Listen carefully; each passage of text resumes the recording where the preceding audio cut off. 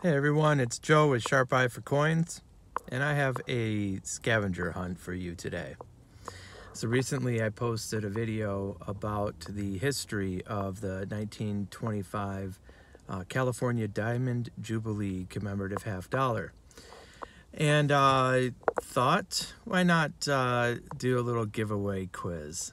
So I'm going to ask a question about it, and the person who first answers correctly in the comment section will win, and they will have to, of course, email me their contact information so I can send the prize.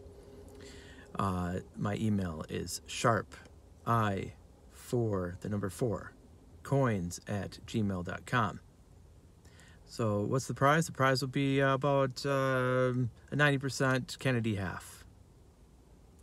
So what's the question? Okay, well, you can probably find this online somewhere, or you can just watch my video on that Diamond Jubilee.